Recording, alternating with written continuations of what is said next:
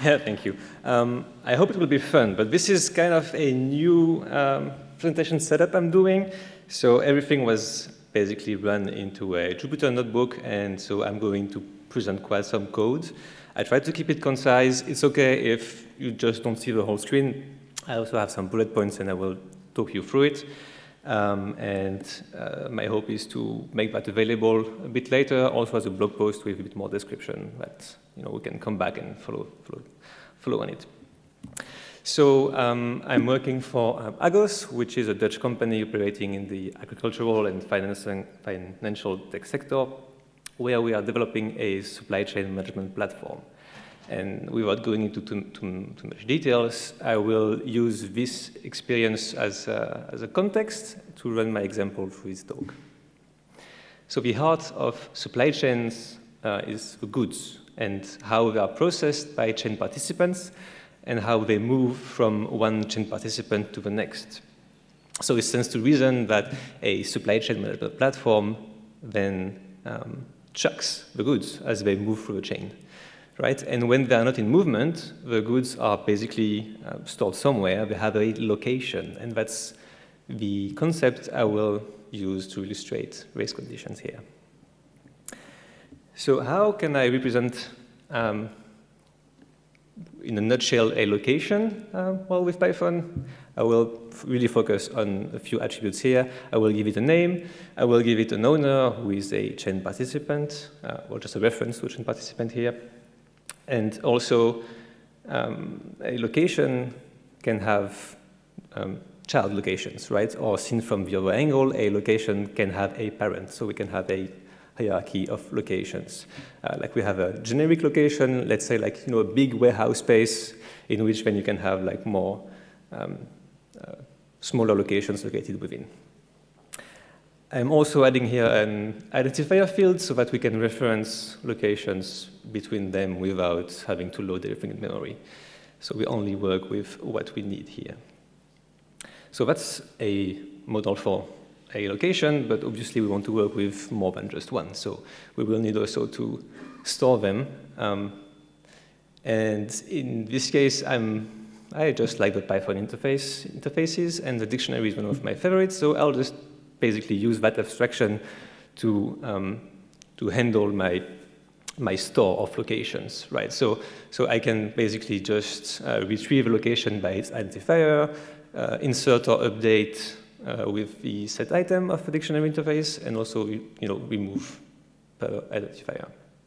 So that's basically, imagine the store of locations is just a dictionary of locations to which we also add a name index so that we can then look up by name, and I will come back to that in a bit. It's just to support an invariant with unique names, basically. So that's just like an implementation of a repository. We don't really have to look at it. It's basically just using a dictionary to store locations and piggybacking on that to also have an index on names. That's just what it is. So throughout the demo, I'm going to just use a singleton here, right, to instantiate and store my locations. And I will actually not use the singleton directly. I will hide that behind a context manager so that we have a nicer abstraction to work with, especially if we had enough time to replace the repository with a wrapper around the database. I had slides for that, but that's just a bit too long. So we still have a nice interface for context manager. We basically get a repository instance, and then we work on that as if it was a dictionary of locations, basically. So that's locations and then a bundle of locations, but I don't want to just work with that. That's a bit too much, well, low level, let's say. So what is the API I want to expose here? What is the business function that I want to use or to expose as a backend API if we were doing that here? So briefly, the read-only API would be how to get a location name, how to retrieve a location parent, and that just exemplifies the concept of repository I just mentioned. We acquire a repository, and within that context, I have my, yes, good. And within that context, like once we are within the context measure here, then we just access the repository of locations as a plain dictionary. So nothing should be too surprising here. We get a location, and then we just return the attribute that matters. So the name for the first function and the parent ID for the second function. Obviously, that's only read-only. That's a bit limited. We still need to add and mutate data in there. So we will also have a creation, also have a create location function. Again, you don't need to look at the whole code here. What matters is, so within the context of repository, first we will validate the invariant check. So is the location name I want to use actually unique in the repository? And if not, then I will just raise an exception and fail. And if it is, then it's fine. I'll just move on and actually create a location and store it in the repository. The next mutation is pretty similar. We have first an invariant check, which looks a bit just slightly different because we don't have the context of the owner. We have to read it from the store, but otherwise it's the same idea. And then the logic is we update the location and we basically put it back in the repository to commit the change. So as a quick example that might be a bit easier to grasp, how do we use this API then? Well, we simply create locations, and here we pass the first location name and then the company owner, or sorry, the chain participant. And we can also pass afterwards parents to have a hierarchical relationship. So the main warehouse is the parent of a freezer and some other storage area, and then we also have shelves that are nested under. And yeah, so we can use our API here. We can just get the parent, which might be non-existent, might be for the root location. And we can also nest calls to then just retrieve, for instance, the location name of the grandparent of a location. So that's just what it is here. So it's a bit of a higher level API that allows us to basically simulate how, well, imagine if we had a web API, that would be the controller part, right?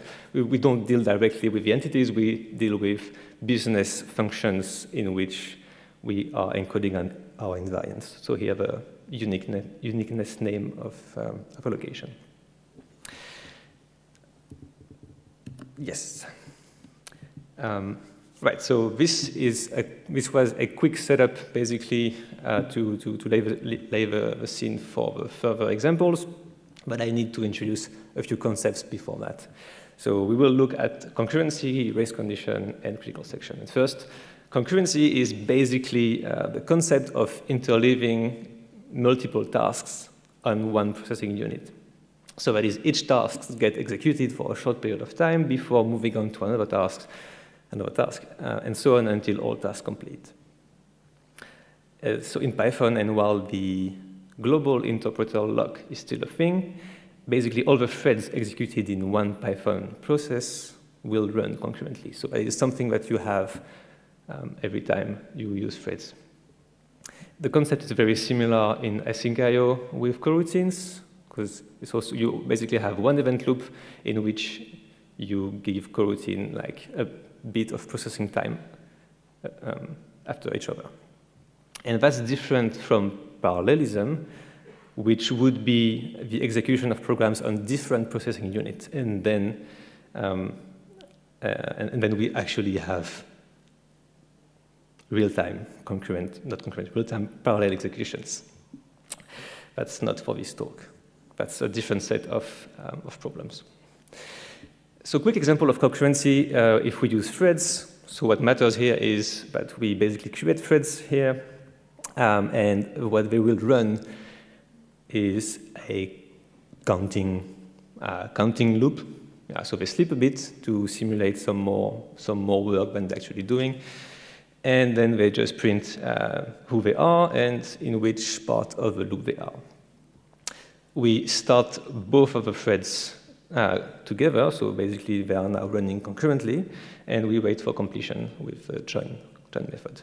And what we can see in the log here is, so we have one thread here which ends with 84, and its output is basically interleaved with the output of the other thread. So we don't see that the first thread ran and executed everything, and then the second thread ran. That would not be concurrent, that would be sequential.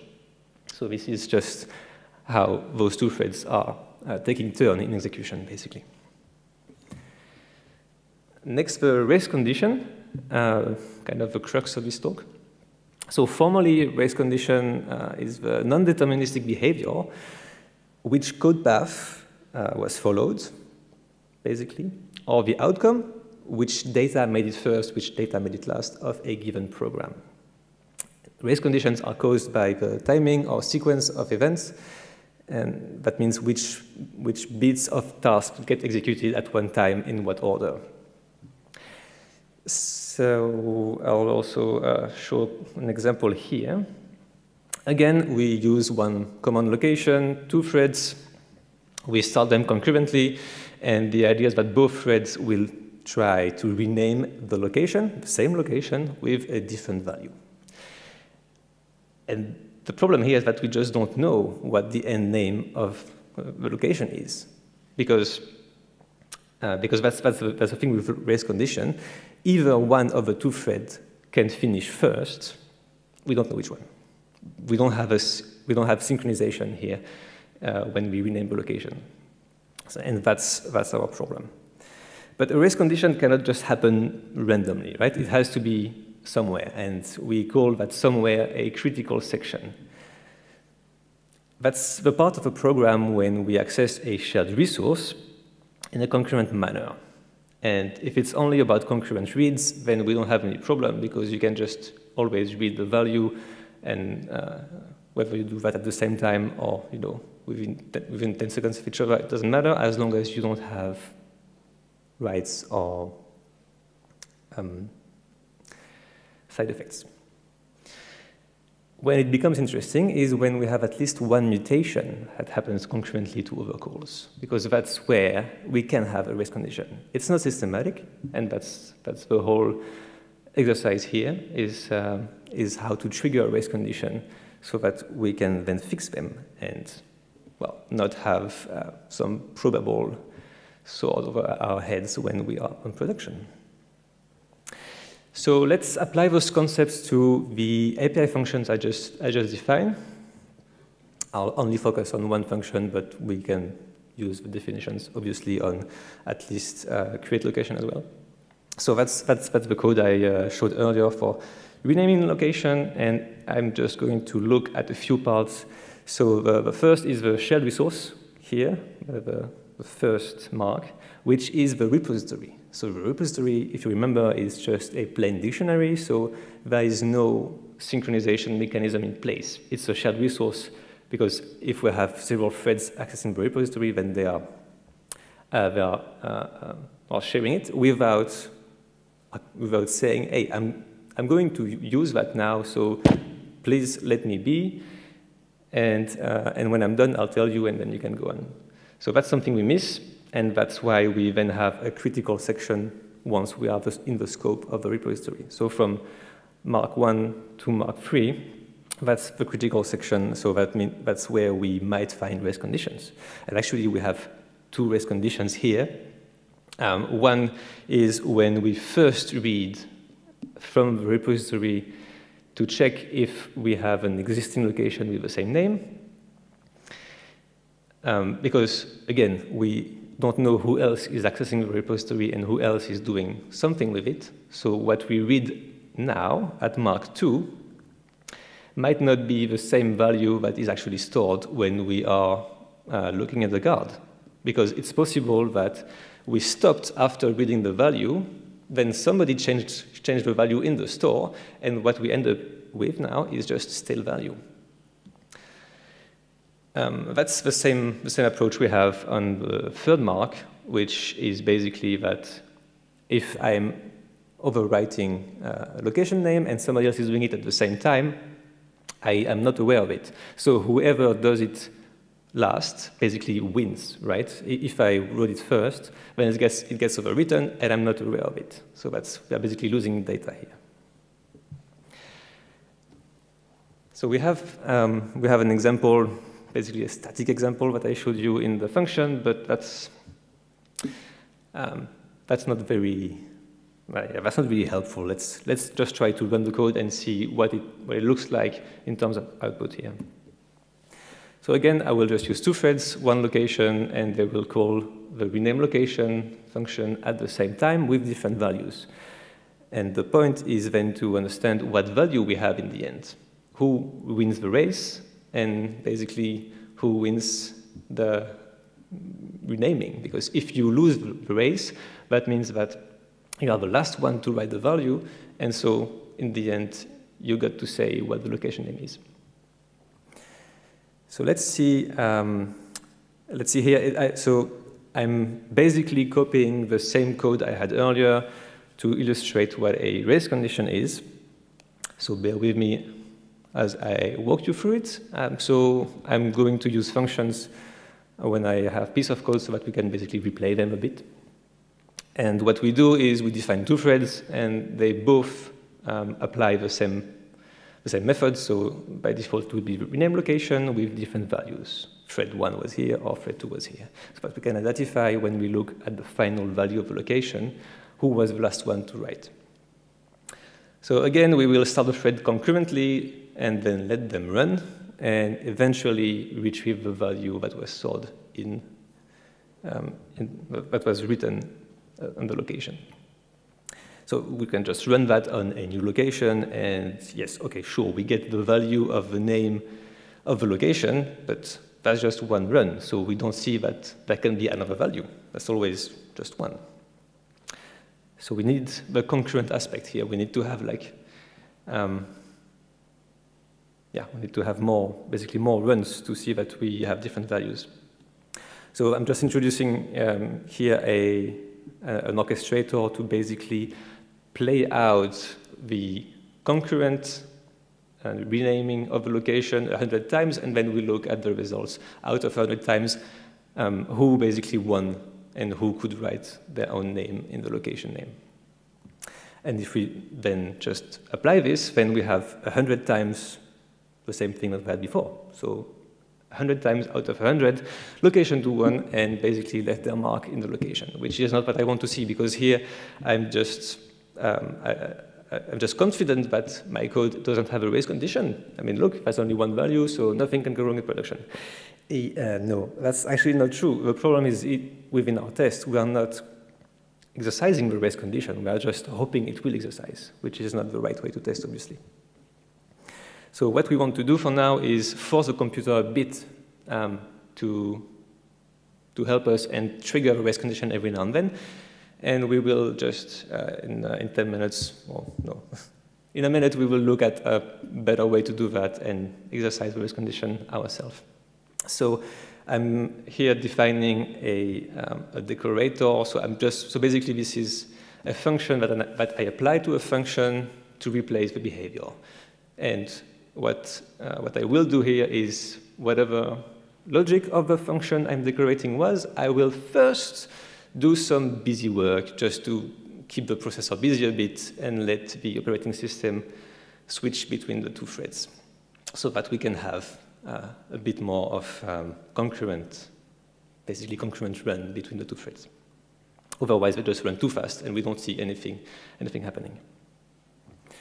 So now if I run my test run again, I can have finally 2 different values. So that's great. Now I can see that sometimes thread 1 finished first and sometimes thread 2 finished first or last with the values here. So that's better, because here I can see that the race condition is a real thing, and if I call twice the rename location concurrently, I don't know what value I end up with, which is obviously not a good place to be in. So what we want to do is we want to be able to understand when and how many times a thread will basically get interrupted so that we can then I can then understand who will win eventually race condition, or rather, how we can get rid of a race condition in the first place. So here, it was trial and error to know how much busy work I need to have so that I can switch between the two threads, and that obviously doesn't scale well. It just worked on my machine. That's, you know, the trademark works on my machine. So the problem is that we really need to have a way of triggering the race condition programmatically every single time. And we will now look at this. And in general, I need some more definitions briefly, and then we can look at the methods that we can have in Python to do that. So the whole crux, the whole problem here is that we have concurrent access to a shared resource, the repository. And how can we protect that resource? How can we enforce that only one person can access it, or one thread will access or mutate things at a single time? We have two ways of doing it, what I call implicit concurrency management and explicit concurrency management. And the implicit way is basically when we can delegate to a library or to a lower level. So for instance, if you delegate to the database, and then the database can then lock the whole table for you, or just a row that you want to modify. So you don't have to think about the actual locking mechanism, the actual guard against the shared resource. You just work with this within this framework of, you know that when you want to mutate this data, it will be protected, it will be serialized, and only one thread will mutate it at the same time. So that's very general purpose. It's a great abstraction because you don't have to worry about it. You just let the system do it for you. And most of the time, it's just the right approach. Just delegate. But sometimes it's not so nice, especially if you are really looking for, you want to squeeze the performance out of it, right? And then locking the whole resource, for instance, like guarding against two threads accessing the repository at the same time would just be too damaging in terms of performance. In this case, then you will want to, well, take the matter in your own hand and then use some specific concept to then protect the shared resource against multiple access. And here we call this synchronization primitives.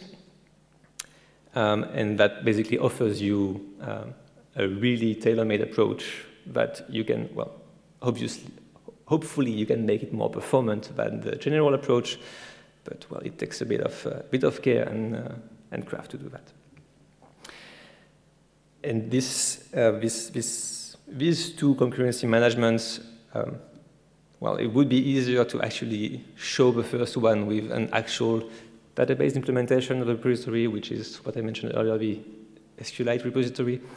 But well, that's a bit too much for that one talk. So we'll first focus and only focus on the explicit management.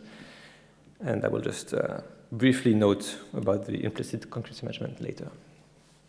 So what kind of tools do we have in the Python standard library to help us with that? We don't need actually anything external. We can just use everything that is built in here. So the synchronization primitives I mentioned, basically the tools in the toolbox, well, in Python, they are just Python objects, and most of them can be used as context manager for an easy scoping writing. I think I will be a bit quick on those. So those are staples in computer science, but it's not specific to Python. What is specific to Python here is just the API, but it's pretty much standardized over all of them. So first we have the semaphores, which are one of the oldest synchronization primitives that basically count how many things there are in a pool in an atomic fashion. So you can try to acquire something from the pool, and if there is nothing left, then you're basically going to block, unless you have a timeout. And you can then try to release something from another thread in the pool to give access to more things in there. So that's the general concept of semaphores. We also have a related concept, which is a bounded semaphore, and that's more for assertion and let's say pre-bug purposes. It's just saying that you cannot go past a specific number of things in your pool, otherwise you get an error. And that's more of a safety check than anything else. The lock, which is a very basic concept, you can be seen as a binary semaphore. So you just have either 0 or 1 thing that you can get in your pool. And that basically gives you a single access to a shared resource. So it can also be called mutex, from mutual exclusion. But in some other programming languages, it has a bit more properties that we are not looking at here.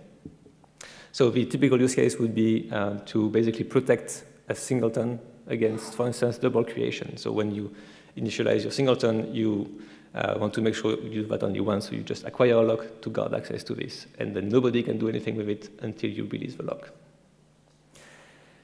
A related concept will be the reentrant lock or recursive lock, which just means that whoever owns the lock can then acquire the lock again without blocking, and so on and so forth. Of course, the principle is that you release the lock as many times as you acquire it. Otherwise, you will end up with a broken lock, and you might just hang in your process. The idea is that it's useful when you have like recursive function calls in which you need a lock, because the first time you actually acquire the lock, and then the other times you just like reacquire it for free, kind of. You go and so forth in your recursion tree. The event can be seen as a signal that one thread broadcasts to many threads that are looking for it. Basically, imagine like it's just a flag propagation. Condition is a bit linked to lock, event, and predicate. I'm not going to go into too much details now. It's just a thing. It's a nice thing in Python.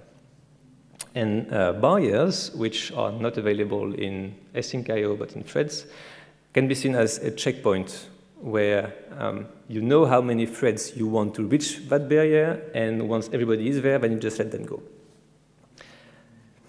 So if we apply those primitives to our race condition example here, which is again to change the location name from two threads concurrently. Yep, yeah. Just squishing a bit on that. Oh no, sorry. So yeah, so what I want to do now is actually trigger the race condition programmatically. So I don't want to have busy work and hundreds of iterations. I just want to have one iteration in which I know which thread will run to the race condition, and then I can basically make sure that both threads are executing through the race condition and then causing an error, and then I can fix that in the system once I have a reproducible test. And here we'll just apply the uniqueness of a location name as our invariant that might be broken due to a race condition when we rename a location from two different places. Yeah, so the example will just be, again, we have two locations, and we will just try to rename them to the same name concurrently. That's the code here. So the way this is going to work is we will first start both tasks, renaming A and then renaming B concurrently. We'll let them execute, but we'll stop them before they actually persist the change to the repository. So that means that they actually pass the invariant check. So both are allowed to write to the repository, but we just stop them before they actually write. And then once we are there, we can decide who we want to let go on and write the repository. And I chose the repository update because that's the race condition I'm looking at. The expected outcome with the current code base would just be that we have basically both locations end up being named the same way because they both passed the invariant check and they were both able to rename it, which is, of course, not what we want in the end. But that's the test. We want to reproduce the race location, and we want to make sure that we actually have a bug in our system. So the steps I just mentioned, I will briefly apply the right synchronization primitives to them. And here it's going to be first a barrier to basically get everyone up to speed. We create the two threads. We make sure that they are initialized and they are running, or rather almost running. And once we are there, we can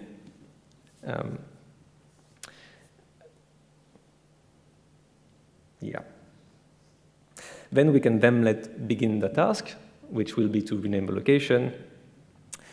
Because remember that I want to do this programmatically, so I want to be in charge of when the thread starts actually, right? Potentially, I can have more setup in between the two steps here.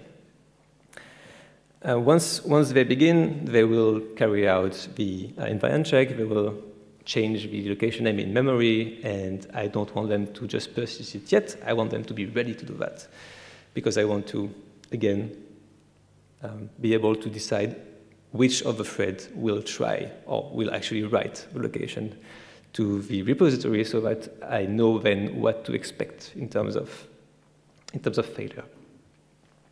So here, the update to the repository is just a set item, a method in the dictionary. So that's where I will basically add another primitive, which will be another event per thread. So it will basically look like I can then tell either thread 1 or thread 2 to then proceed once I set that event, once I set the flag. And then finally, the last two steps are basically letting them proceed with the event I just mentioned above, letting them proceed and write the repository, and then we wait for them by joining the thread, which actually is using a lock also internally. So we have a barrier, a few events, and then a lock in this example. And those are really, those can also use other primitives, but then the semantics is a bit different, but they work pretty similarly. Some of them are interchangeable here. So if I just apply now those, or translate them to these steps to code, the first task is pretty similar to the second task, and it's basically we are waiting for everybody to be set up. So that's the barrier, right? Ready to work. Then once everybody is set up, we go on to the next block, which will be when the test runner will tell us, okay, now you can actually start your logic and try the invariant and try to update. And once that is set, once we get the signal, then we actually call rename A and rename B, which will then rename both locations to the same name. The mutation scheme, so the third step, what really matters here is that I'm patching the set item of the repository. So that means that I'm really inserting a new block, a new block which is actually an event, a thread, before I allow them to call the real set item on the repository. So the exact logic is here. The intent is clear. And if we wrap all of this together, we end up with this long piece of code. But basically what we have here is we define first the objects that we're going to work with synchronization primitives. We initialize both threads with their own logic function that we defined above, and we pass the right primitives. We start both of them, and then we wait for them to be actually ready to do work. So that's the barrier that all three threads, the runner and the two task threads, are going to wait for. Once we are there, we know that both threads are ready, and we can just signal them to go on and actually try to do the invariant check. So after a bit of more initialization, that's basically step 2. Then we can let them know that they can actually start. And so now concurrently, both threads are checking the invariant, getting the change ready in memory, and then they are stopping again before they can persist to the repository. Because if we didn't stop them, if we let them go further, then we are actually potentially in the race condition, right? Because then if thread 1 did write, if it just executed everything before thread 2, then thread 2 will just read the value from the repository, which is already thread 1's value. And then we are not triggering our race condition. So step 3 is basically to make sure that all threads have passed through the invariant check and were able to perform the change in memory. So that's when we call the final 2 steps, which we first let task 1, which is the first thread 1, so renaming A to C, to run, and we wait for it to complete by joining the thread, and then we do that also for step second thread, location B. And well, I mean, we can just execute this against the repository. Here, I'm actually calling it, and I don't see any exception. I guess that's good news. And if I now try to look at the actual values, the actual names that were written for both location A and location B, I can see that they have the same name for the same owner. So my invariant was broken. And that's exactly what I wanted to see.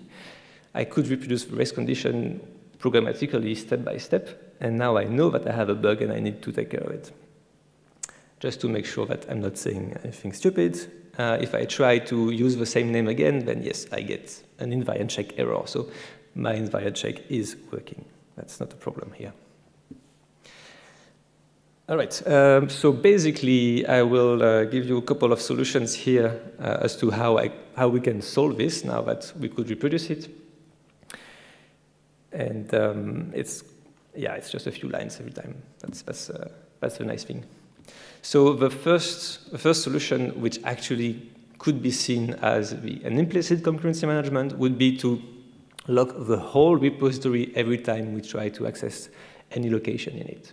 So basically, we would say, I have exclusive access to repository now, so I can do whatever I want. Nobody will see what I do until I leave the scope, and then some other thread, only one, can take the hand of the repository and go on there.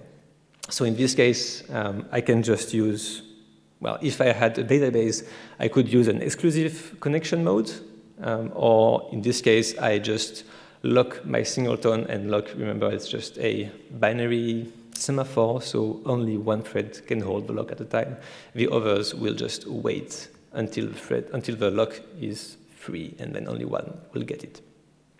And once I have a lock, I'll just have access to the repository, which means that in my functions, when I am in the scope of the repository context manager, it's now a synchronized access. I am the only one accessing the repository, which means that all the code that is after that, it's not a critical section anymore. I cannot have a race condition on locations, because nobody else can do anything with locations besides me.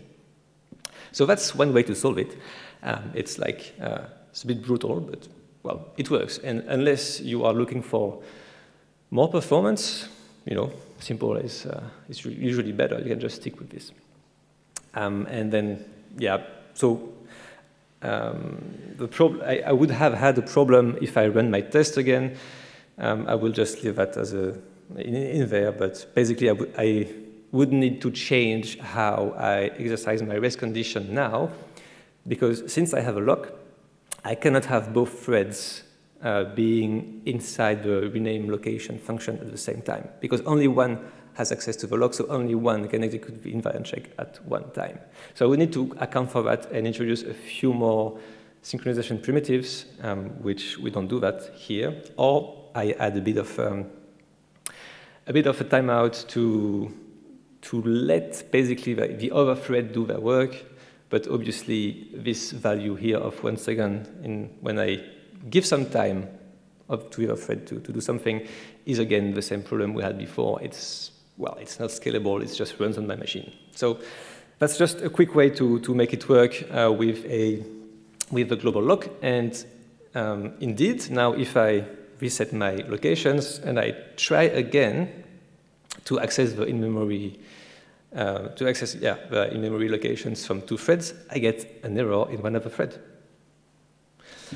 which is what I wanted to see.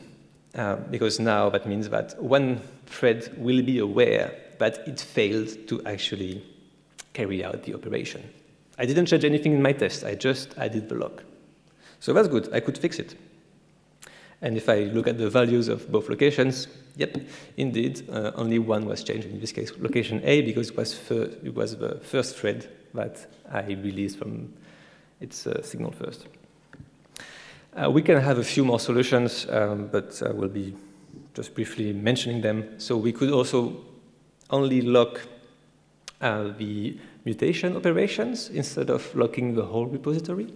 So that would be a bit more focus. It's basically, remember that the race condition is only a problem if you have at least one mutation, right? If you only have read access, you don't have any problem because you don't have any side effects, you don't have any changes. So by only locking the mutation, then we can just scope a bit the scope and hopefully let the other read access be more performant and not blocked when I want to carry one mutation operation. So that's the nice thing. It's only about a subset of calls, hopefully not the main calls. And I mean, well, that's just one example way of how I would model that here. I would just add a flag to the repository saying, oh, I'm about to do a mutation in this context, so please get a mutation log for me, and then I would carry the work. Alternatively, we could also have some finer grain even and come up with a log per location name, because that's the invariant that we want to check. And we are very much into handcrafting tailor-made solutions here, because I want this invariant to not fall into a critical section, but there is no race condition that can happen there. So I designed the minimal lock to basically free that invariant from the critical section. It's a bit more involved because then you have to be really precise on which name you want to do, but the intent is much clearer. It's more explicit. I'm saying I'm about to mutate only this location name. So then, I mean, in the backend, I have to do a bit more work because I have more logs to maintain and potentially more exceptions to handle. But from the use of the code here, it's much clearer. It's not left to the whims of the database as to in which exclusion mode you are, isolation mode you are. So to conclude, you don't always have problems. If you don't have concurrent mutations, you don't have problems. That's fine. You can have as many threads as you want, as long as you have only read access. And it's not because you identify a race condition, it's not because you see a critical section, but it will happen. And that's the problem here that I wanted to alleviate. It's hard to reproduce, it's hard to test. If you don't even spot it in the first place, you might be well aware, you might be unaware of it from your test suite, because unless you have enough data, as I showed you with busy work, or unless you have a more programmatic approach, it will likely not show, and you might just end up one day in production realizing that you have a bug, no idea where it comes from, no data to investigate, no forensics, and then that's the best, well, no, that's the worst place to be in. As much as you can, I would advise to delegate to lower levels, so let the database handle logs at row levels or at table levels.